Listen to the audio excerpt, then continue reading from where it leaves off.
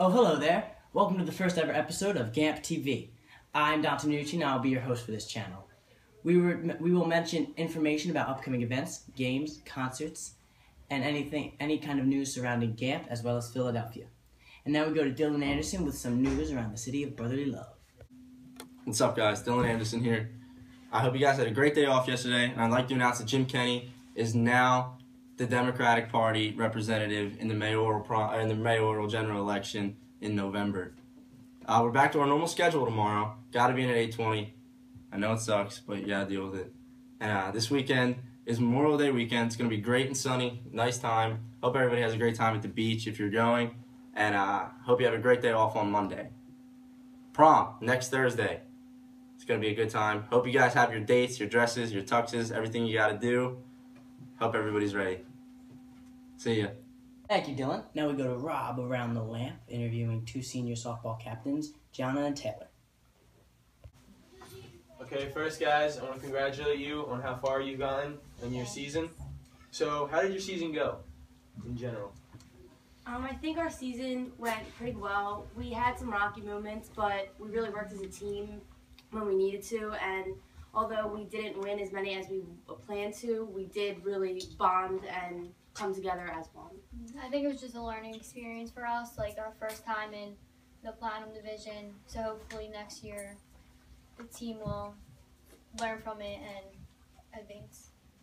So, what happened during your last game? Well, for the first few innings, I thought we put up a really good fight, and we just played really well as a team. Towards the end, it started to get a slip away from us. I just think that the other team was just a little more experienced, and they just outplayed us. So, how do you think the team will do next year? I think after this season, they'll learn a lot, and they'll just be more experienced, and they'll know what they have to improve on now that they've seen pretty much every team in the highest division, and I think they'll do a lot better. And this was just like a learning experience. Okay, thank you guys for coming. Thank you. Thank you. Next, we go to Rob around the table with Gamp seniors of the baseball team. All right, guys, congratulations on your district championship. Thank you. I understand this is the 9th in 11 years. Yes, it It's is. a pretty good accomplishment. Bringing it back to Gamp. So, give us a little rundown on what happened the past few games, starting with the first playoff game. Well, the whole team, the boys all got together, started putting the ball in play. Pitchers kept the ball down really well, getting some ground ball outs, not making too many errors. Playing good baseball. We really started to rally together as a team. We started fighting less and just focusing on what we had to do, which was win baseball games. You know, it got really, some games got really shaky, like the first playoff game. When we first started off, we were losing 2-0 in the first inning. And usually if this was earlier in the season, we'd probably just put our heads down and keep it down for the whole game, and we end up losing.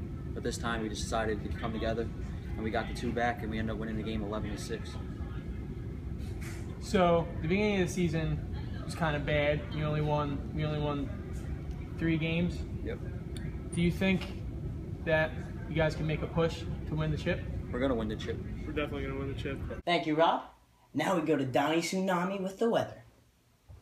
The rest of the week is going to be really sunny.